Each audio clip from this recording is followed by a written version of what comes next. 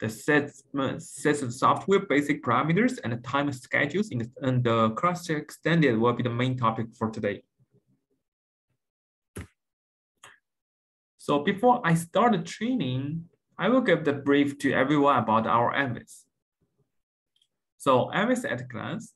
So we do have the 15 years experience, more than 200 patents. Now we release the cloud solutions. We do service more than 100 countries. Our core algorithm is a bio-nano.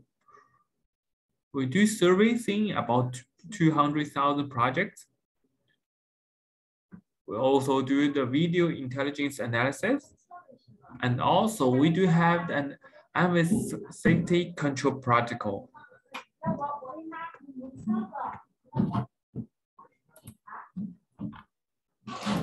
So here's our Anviz product line. So we do have the access control and time attendance solutions. And also we do have the intelligence surveillance product and solution.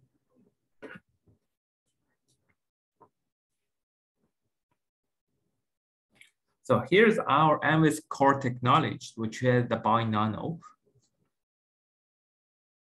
And also we do provide data privacy and security.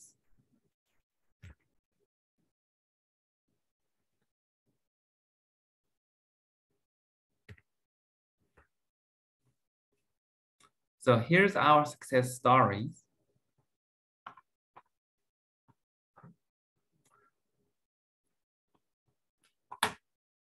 So let's get into the topic for now. So here's our contents for today. The first will be about basic setting in the CrossChex Standard. The second will be the create time schedule, and the shift settings.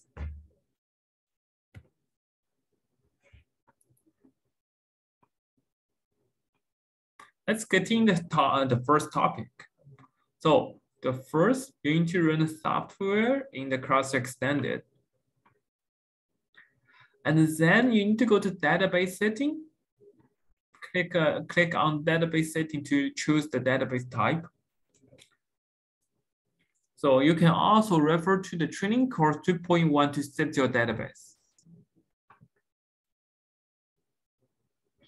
So as you can see right now, I'm choosing the access from my database settings. And then the second will be about basic parameters.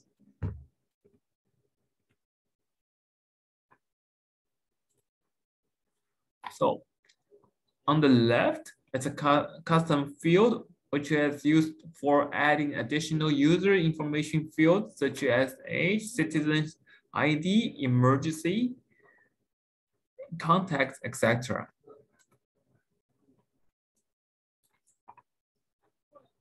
This parameter on the right is defined as the communication delay time between the software and also device.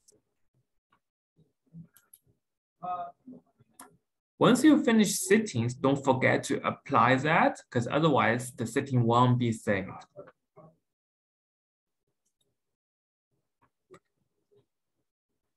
So I've seen someone raise the hand, so let me finish this page. And so let's see, so what's the question you have for now? The third will be the configured automatic download time for your report.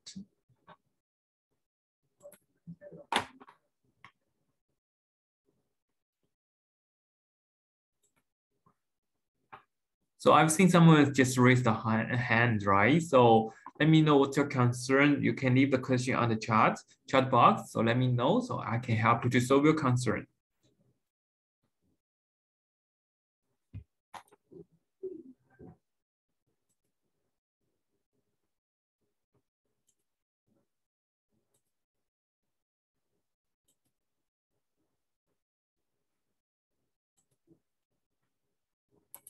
Hello, Mohammed. So do you have a question now or just let me to continue for now?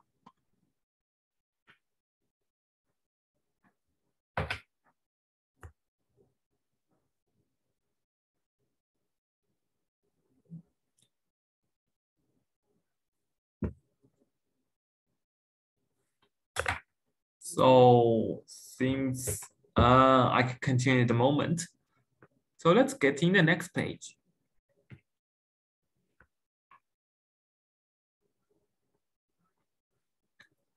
So the next will be attendance parameter setup.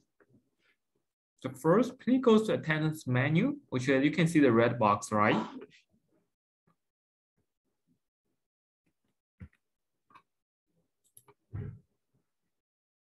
So on the top left corner, please pay attention for this part. So this is the optional if anyone has the midnight shift.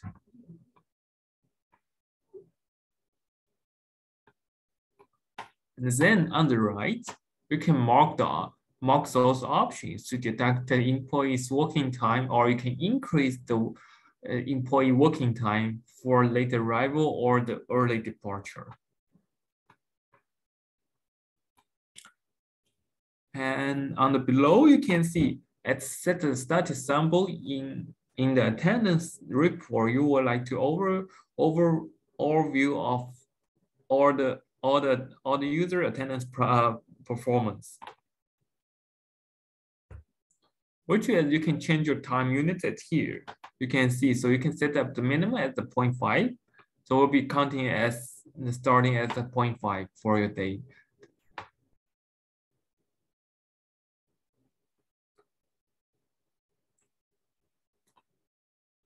And then let's go to the overtime.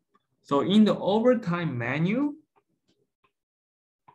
so in the red box, so this option is if you want to set a minimum duration that will be counted as the overtime. In the middle, it's modified overtime stage so that it will be late period will be paid multiply.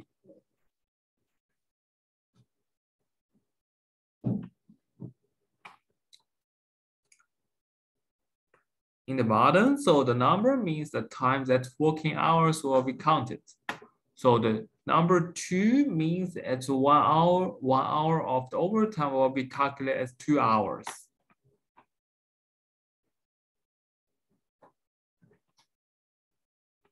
So let's go to the department setting for now. So you can add as much a department based on the your company is. So you can put different name, and also you can modify your current department, or you can just add new department.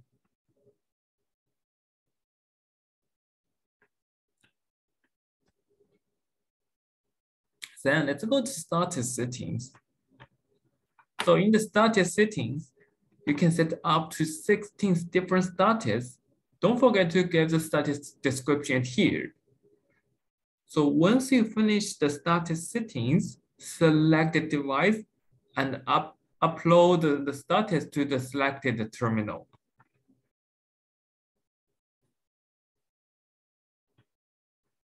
So the next part will be about leave type.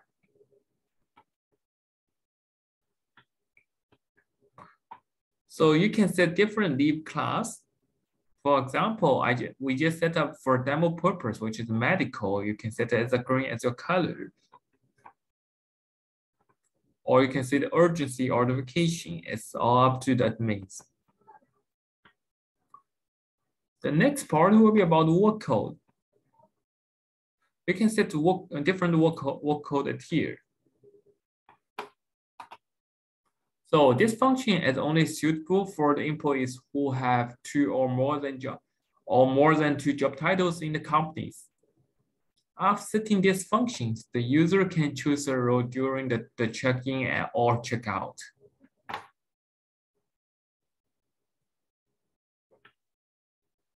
The next part will be the holiday list. Click on the holiday list to add a time period as your day off. The user shift will not be covered those days. So let's get in the second topic for today. The second will be create the time schedule and shift settings.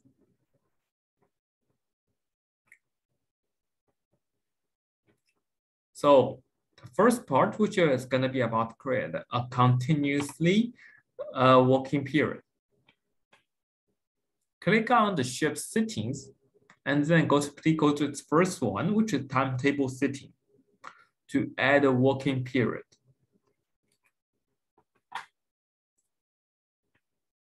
You can also create the periods at the end of the second days. So please pay attention at this part. The interval of the clock in or clock out period should not be overlapped. Here's some demo, I just made it. So you can make as much as timetable you want, set the timetable name and also the on-duty time, off-duty time. Don't forget to put the begin clocking time and the end clocking time. Check it out also. Don't forget to put the begin clock out time and also end clock out time.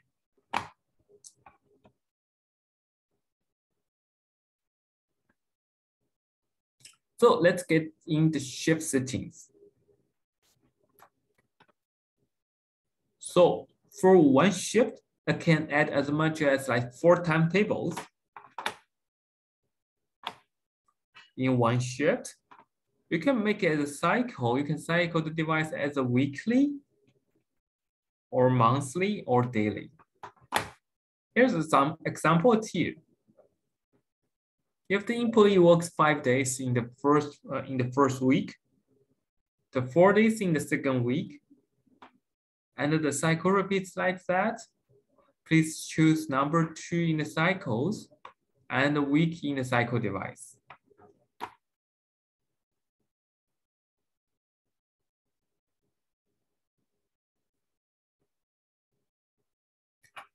And then it's the user scheduling. So please, if you're using the normal scheduling, please select shift and also select the time period. If you're using the intelligent scheduling, please select the timetable which you want to add on this user. So you can consider this way: the normal scheduling is based on the shift, intelligent scheduling is based on the timetable.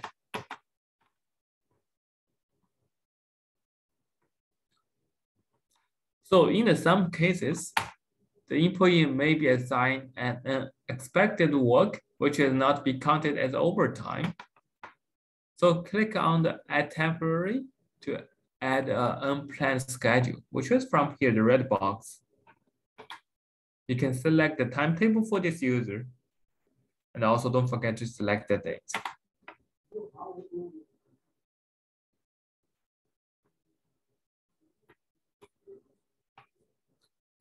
So let's get some time for the question and also the concern time. And also anytime regarding to our device, you have any concern or the questions or you meet some problems with our device, please feel free to send us by the email, or you can go to our official website, which is the Anviz.com. So here's I'm going to share my screens about our Anviz.com.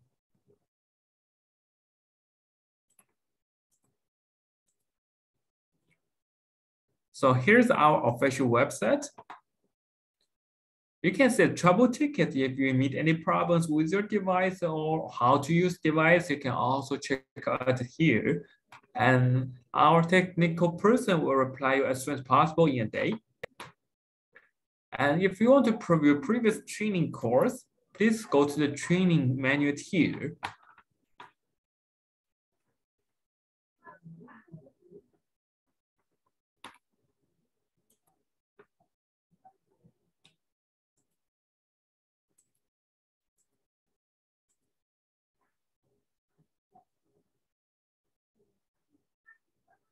The website maybe it's under maintenance and now, so I'm not able to open that. But anyway, so I can guarantee everyone. So if anytime you want to review our previous training course, please go to our website and go to the training menu. So right now at the moment, it's under maintenance. I believe it will be fixed in an hour or the half hour.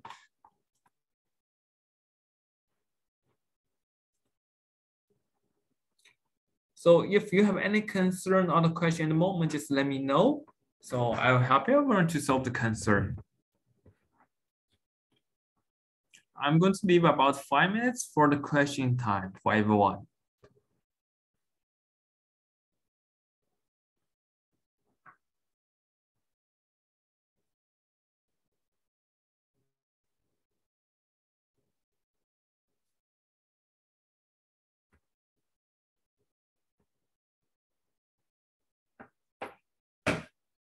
Yes, it's coming soon. So I believe we do have our road plan for our course about which is going to be about cloud solutions.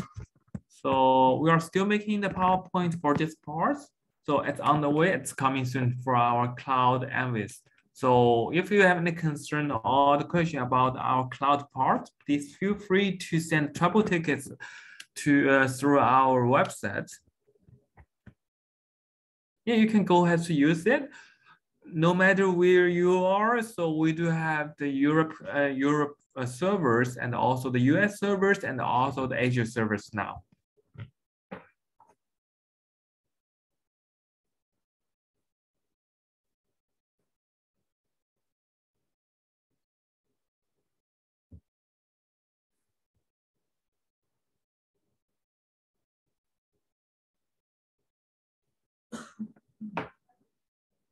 Yes, it will be the pretty same, but it's like it's more convenience for user.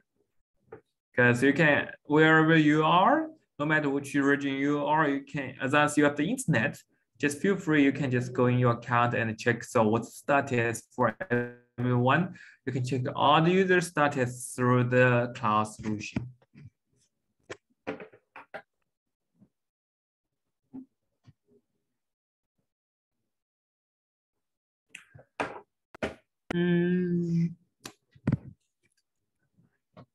So regarding to this part, as I know right now, we only can you can only send a trouble ticket to our through our auto, which is the website, and so our technical person will may contact you, and we'll see.